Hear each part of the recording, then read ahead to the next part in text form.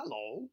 This is a screencast for the Hitmakers book presentation that you're going to be putting together. And what I wanted to do is cover something new we didn't talk about in class. I'm going to throw this your way, and I know you can handle it because you're awesome. But I want you to upload your slideshow to slideshare.net. And what you're seeing here on this page right now, SlideShare allows you to present full screen and embed into any web presence like our class website, and it allows people to go through the presentation. It's public; they don't have to have access, but it looks like the real slideshow, but it just lives online. Now, what I like about this over Google Slides is that Google Slides is great. Compose your material in Google Slides. You can create a share link. You can do all that. This site, though, SlideShare, is really intended to be a place to store things. Now, SlideShare.net is like YouTube for video. There are millions of presentations in SlideShare. And the reason I'm showing you this is one of my favorite sites for getting resources for teachers' stuff. For instance, if I search for a math component that I might need to teach, I'm probably going to find dozens of presentations pre-built that will do it. So think about it. What you're trying to accomplish in your classroom and resources you're going to need, if you come to SlideShare.net and search, you're going to find all kinds of resources that are out there that are incredible. Again, this is your personal learning network or professional learning network. You extend it out, and now SlideShare can be part of that. And the people who publish here are adding to your network. So I implore you to check this out. Now, if you want to hunt a little deeper, what you're looking at right now is a presentation that was done by Andrew during the summer class. Now, coincidentally, Dylan is going to be doing this presentation, and if I go over here, you can see Dylan has picked chapter 4. Now, I'm not trying to give Dylan extra goodies to work on, but he could find this presentation in SlideShare, take a look at what Andrew had done, and be influenced, be inspired, and so on. And the same thing for all of you. There's information in there. SlideShare could have the presentation you're looking for. So what I want you to do, I'll do the quick overview, and then I'm going to take you through step by step, taking your slideshow from Google Slides, exporting it, importing it into slideshare.net, and then getting the link from SlideShare and putting it into our class website so that it's ready to go for when we get together next time. So how do we do all this? Well, here we go. Let's start here. First off, let me go over to Dylan's presentation that he did when he presented himself. And let's export it out. So I'll go to File. So this is just a sample. So I'm just using his as a sample to export.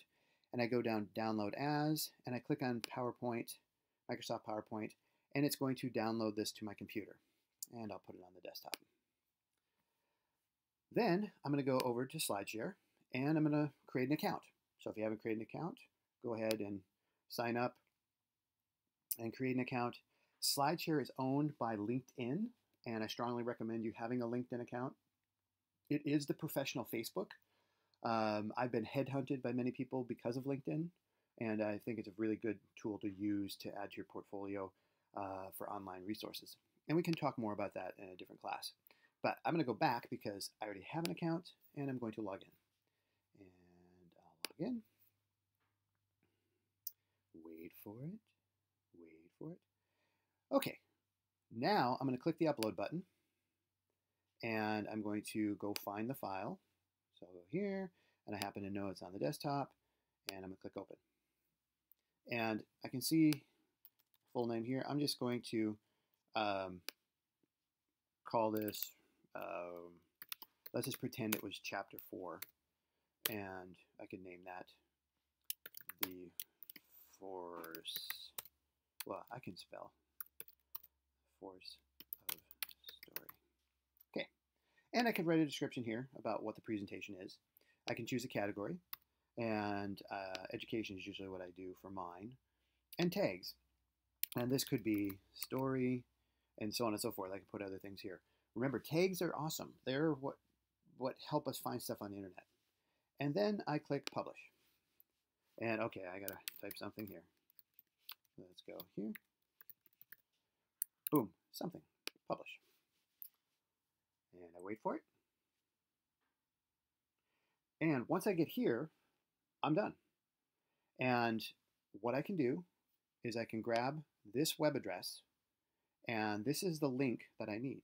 So I copy this, and I'm going to go over to our website, and everybody should have received an email with an invitation to the site. I just sent that out, and again, you should have that so that you can get into the site. If you can't get into it, let me know. If you see these buttons, that means you're logged in. So to log in, it should have a login option here. Let me sign out so you can see what I'm talking about. Okay, and I'm going to go to Google. You'll have the link, but I'm just going to go back here and navigate over to where our site is. No, it's going to force me to log back in. But that's fine. I'll just sign back in.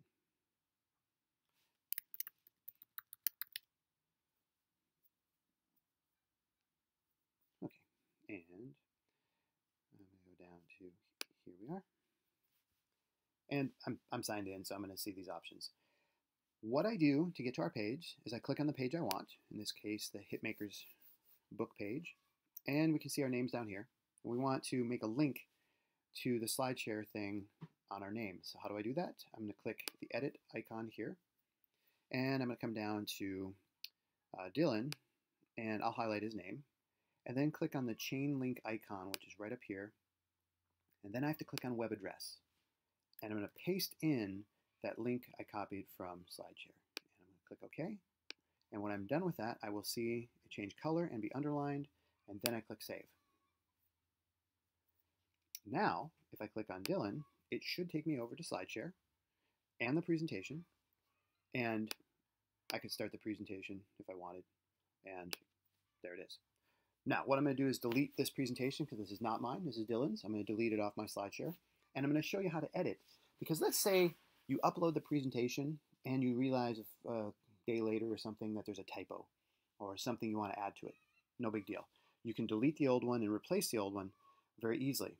Now, what's really neat about this, and I'm really excited about this, I will not have to, if I go back here to our page and refresh this, the link that I put right here, I don't have to redo this. I can leave this alone. I'm going to replace the slideshow with a newer version on SlideShare, but I do not have to relink it. The presentation that I'm going to replace will keep the same link. And it's this really cool swap option they have. So what I do is I'm going to go over here to my uploads. You can see all the presentations I've uploaded. And of course I will see the last one right here. I'm going to click Edit. Did I click? I'll click it again. I'll click it like I mean it. And this is the magic. It says re-upload. When I click this option, it basically is saying, select a file, the new one that I want to replace for the old one, find that, let's pretend like I made some changes, I would find this, I would open it, and then I would upload, okay? And, or let's see, change, I'll hit change. Oh no, I guess I click upload. And when I click upload, it's going to swap out the old one with the new one. The link will stay the same at our Google Sites webpage. I don't have to change that. And so this is a really neat feature, and I can do this whenever I want to or as much as I want to. While I'm here, I'll click on privacy settings. Right now, when we upload things, by default, it's public. I can make it private if I didn't want people to see it. That's an option I have. Editing details, I can go in and change pretty much everything here on the original. And essentially, that's SlideShare. So in review, I want your link to be here, and I want you to have this done 2 days before class. So for us, that'll be October 2nd, because we'll be meeting on the 4th. If you can have it by the evening of the 2nd, that gives me that evening, and I like to say like dinner time, because that'll give me the evening to go through and check things, plus also the next day to be able to prepare. Because what I like to do is have a couple days to prepare for class. When we come together, I have materials ready for you so that we can spend the most time talking to each other and making meaning with our material, and not working on nuts and boltsy things that could be done outside of class. Feel free to connect with me. Email me, scottleduc@gmail.com. if you have any questions about any of this stuff. But there you go. This is available for you, and I look forward to seeing you. Thank you.